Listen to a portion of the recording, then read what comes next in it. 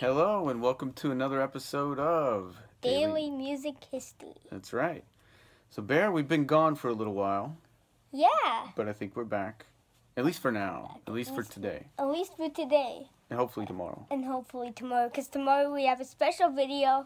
And please stay tuned for that one. That's right. And so, what are we going to talk about today? What happened on February the 2nd, 1959? Buddy Holly, Ritchie Valens, and Big Bopper have their last show ever at Clear Lake. Clear Lake where? What state?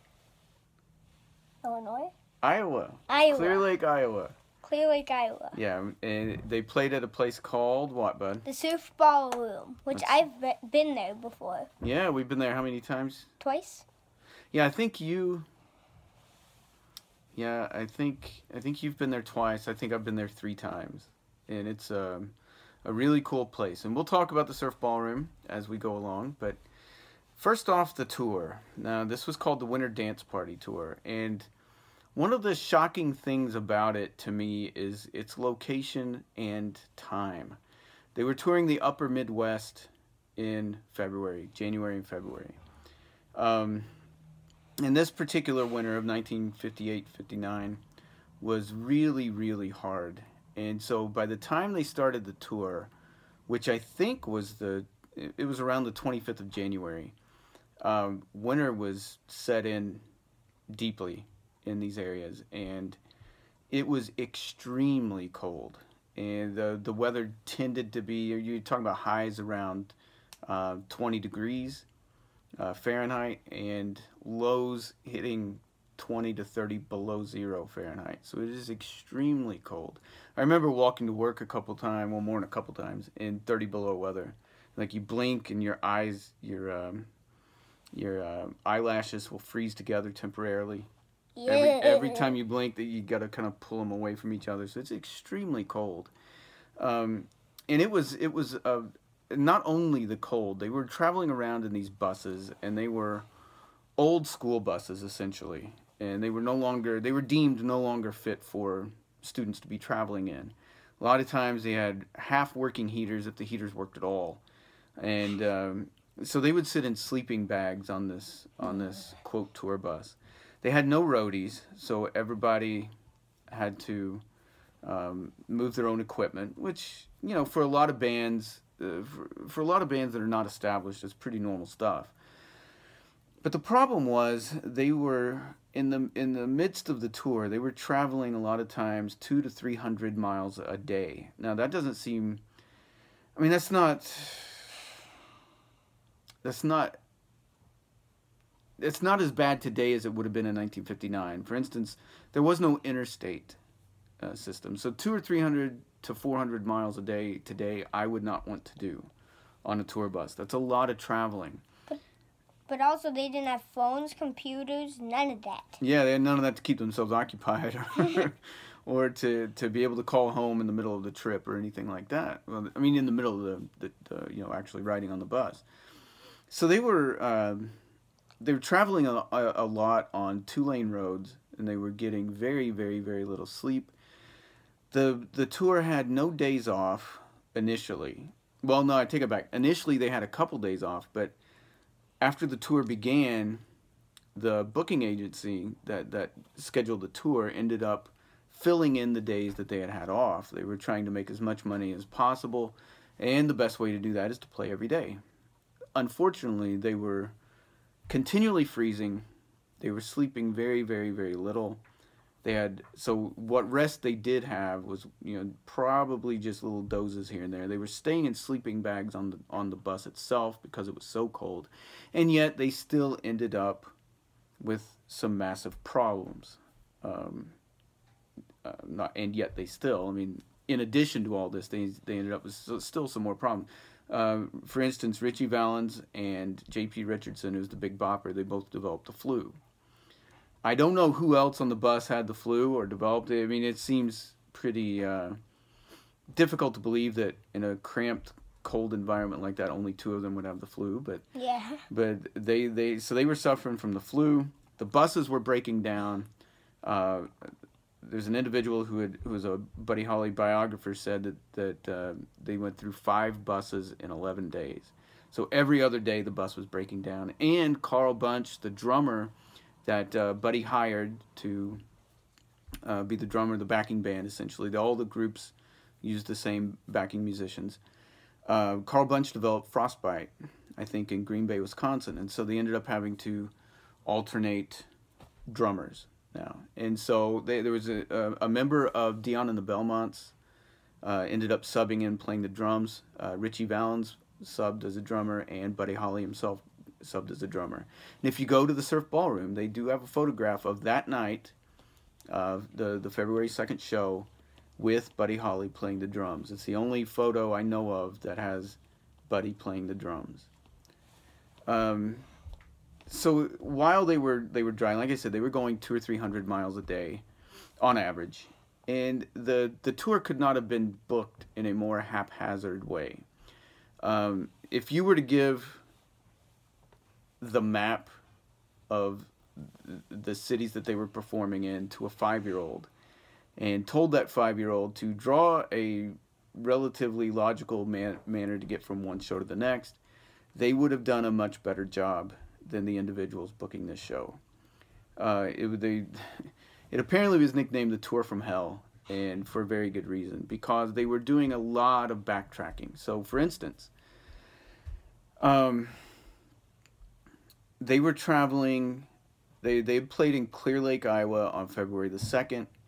February the 3rd, they were going to be playing in Moorhead, Minnesota, which is just across from Fargo, North Dakota.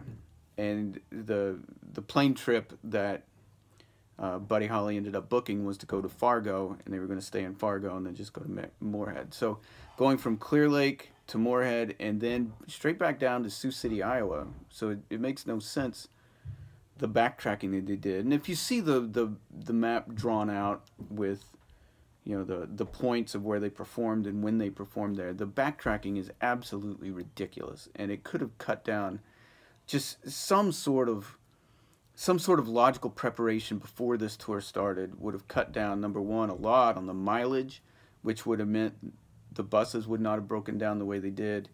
The musicians themselves would not have been as exhausted and just completely bone weary like they were.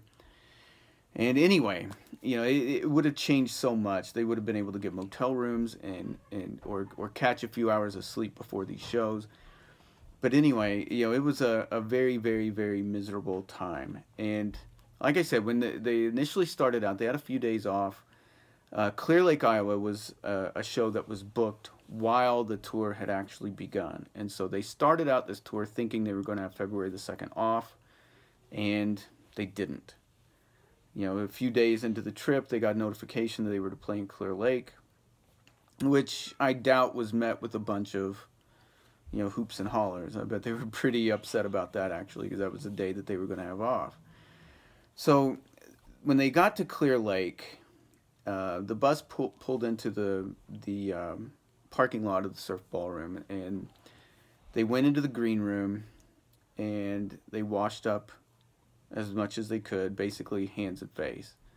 They went and got some meals and ate, and you know, then it was shortly after showtime. At the time, even though these days Buddy Holly is the one who's more remembered, at the time Ritchie Valens was the one whose music was going up the charts very, very, very quickly. And I taught a class on rockabilly music and punk music once, and I was talking about Ritchie Valens as being one of the most underappreciated, underrespected individuals as far as early rock and roll goes. I still hold that opinion. That was 3 or 4 years ago when I was teaching that class. I still think the same thing. But Ritchie was performing. The Big Bopper was performing. They had Dion and the Belmonts on the tour. A young up-and-comer named Frankie Sardo was performing. And then, of course, Buddy Holly. Now, in Buddy Holly's backing band, you had Tommy Allsup playing guitar. Now, if you've ever heard the song, for instance, It's So Easy by Buddy Holly, that's Tommy Allsup doing the lead guitar on there. He was a very accomplished studio musician. And on bass, though, was an individual who had never gone out on tour before. He's 19 years old. His name was Waylon Jennings. Now, 19? 19, I believe. And Waylon Jennings, of course, later became known as an outlaw country musician and a very fine musician in his own right. Well-respected career. But that was the backing band, and Carl Bunch, like I said earlier, was the drummer that Buddy had hired. So they perform at the Surf Ballroom. If I remember correctly, Buddy was the last one to go on. People in the crowd said, he seemed very anxious.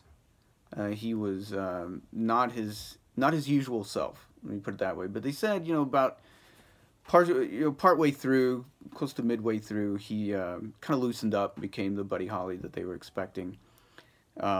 Affable with the crowd, that sort of thing, smiling, joking. Now, Buddy had rented, before this performance, he had rented a plane. He had gotten tired of the bus. He was a very established musician at this time. And I know his wife had told him not to go on the tour, that, this was a type of tour that an up-and-coming musician would be doing, not somebody who's established like he was. But he needed the money. And so he went out on the tour. And so by Clear Lake, he was fed up with the bus. Everything about it was subpar, and he was just not going to put up with it anymore. So he rented a plane. And the plane he rented was a Beechcraft Bonanza. It seated 4 people. So you had the pilot and 3 passengers. So he was going to take a seat, and one was for Tommy Alsop, and one was for Waylon Jennings. Not the Big Bopper. Not the Big Bopper, yeah, not originally. And so the Big Bopper approached Waylon Jennings. And the Bopper told him, said, look, man, I got the flu. What I need to do is get to Fargo, get a motel room, get some rest. Maybe I can sleep some of this off. Maybe I'll wake up feeling better tomorrow. And Waylon said, I think you're right. Here, you can take my seat, and no problem. Now, Ritchie Valens, 17-year-old Ritchie Valens, was, by reports, he was afraid to fly. Now, what Tommy Alsop says is that throughout the show, Ritchie was coming up to him and said, man, can you give me a seat? Come on, man. Give me a chance. Let me fly on the plane. And Tommy said, no, man, I'm going to go to the hotel. I'm going to get warm. I'm going to sleep. I'm going to take a shower. All this stuff. And so Ritchie kept hassling him throughout the night. And finally, at the door to the green room, which you can go to and see at the Surf Ballroom, Tommy was signing autographs, and maybe it was Ritchie signing. One of them was signing autographs. Sorry, I got my story mixed up. But Ritchie said, Tommy, one last time, man. So Tommy pulled out a coin. He said, flip the coin. He flipped it. Ritchie called heads, and it landed heads. So Ritchie was thrilled. He was going to get the seat on the plane. And he told Tommy it was the luckiest night of his life. And so Tommy, of course, resigned himself to going another night on the bus. And, the rest of it's kind of history. Ritchie and Buddy and the Big Bopper end up getting on the plane after the show. And that's where we're going to leave it until next video. That's exactly right. I was going to say, we'll leave the rest of that for tomorrow. So you all have a good night. Go out and, like I said, Ritchie Valens, I think, is the most, what's the word I'm looking for? Underappreciated, I think, of the originators of rock music. Is absolutely phenomenal what that young man did. When you think of what other bands were doing at the time, and then you take what he was doing by himself, largely by himself, the songs he was writing when he was 15, 16 years old, absolutely remarkable. That guy absolutely should be much more respected than he is. And the same goes for the Big Bopper. This is another guy he was really something else. He was quite the songwriter, and he doesn't get near the respect I think that he deserves. And Buddy, even though as respected as Buddy is, he's my lifetime love as far as music goes. He's the one I couldn't do without, and I still think he's under respected as well, as much as he is respected. So anyway, go listen to some Buddy. Definitely listen to Ritchie. Definitely listen to the Big Bopper. And have yourself a good night, and we'll see you tomorrow. Bye.